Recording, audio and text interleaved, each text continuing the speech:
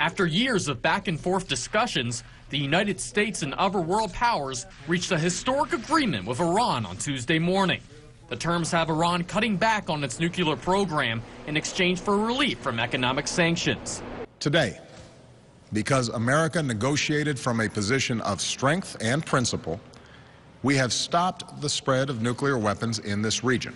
WHAG sat down with former CIA agent Tony Mendez, who is widely known for helping rescue 6 American diplomats during the Iran hostage crisis, the plot of the hit movie Argo. He says diplomacy with the Islamic Republic has come a long way. There was no negotiating table. There was only a negotiating bomb under the table, and they were likely to set the bomb off than any other deal that they might make. But not everyone is supportive of the deal. Many Republicans in Congress have voiced their opposition, as well as Israeli Prime Minister Benjamin Netanyahu.